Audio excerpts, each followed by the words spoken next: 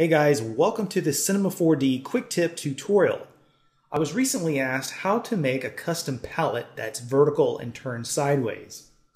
You can see here over on the right hand side of the screen by default, Cinema 4D has these vertical side facing little tabs here, and you can click between them. So how do you make one of those? Okay, well first of all we need to go to Window, Customization, Customize Commands. And this gives you a long list of all the different commands. And we want to click on Edit Palette. We want to create a new palette. It's going to bring up a window. And we want to just take all of the commands that you want and just drop them in there. So I'm just going to grab a bunch of these different random commands. And I'm just going to put them in here.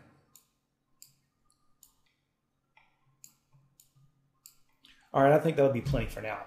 So over on the left-hand side of this new palette here that we're making, you'll notice that there's these two vertical lines of little dots.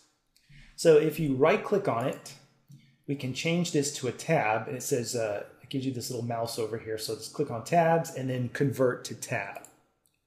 Now we have a tab, or actually a palette with a tab on top. So if we click and drag on this, nothing is really happening.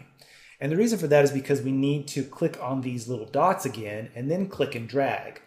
Now it's highlighting the user interface where you want it to be dropped at. But we want it over here on the right hand side. Now we don't want it there and we don't want it way over there. What you want to do is while holding the mouse down, you want to bring the mouse cursor over one of the previous tabs that's already there. And then let it go, and now it will instantly place that palette there for you. So now you can still go and switch between the three that were there, plus the new one that you just added with all of your custom command icons that you put in there. All right, now what if you want to do this same thing, but you want to put it over here on the left-hand side? All right, well, let's make a new palette. And I'm just going to drop some of these in here.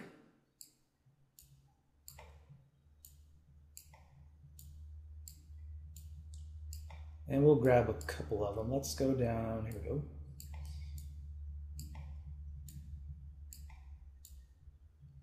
All right, I think that'll be enough. So what we want to do again is we want to convert this to a tab.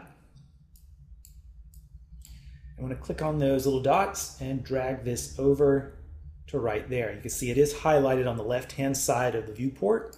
Click and drag it there. Now we want to take and right-click again on those little dots. Convert to a tab, but notice that the tab is kind of like off to the side. You really can't read what it is. All right, so what we want to do is we want to go back to tabs and choose left.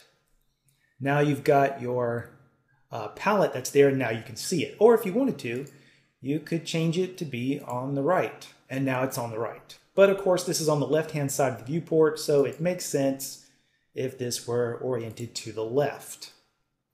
And then if you wanted to add another one to that, create another palette, drag your commands in here that you want, right-click on it, convert it to a tab, drop that on top of that one, and now there's your second one. But you may need to change the orientation on that one. There you go. So now you have your two palettes there. All right, so that concludes this quick tip tutorial on how to create these vertical left and right facing palette tabs. All right, guys, hopefully I'll have some more tutorials coming soon, some more on modeling and probably some on Xpresso. So again, thank you for watching, and I'll see you guys in the next tutorial.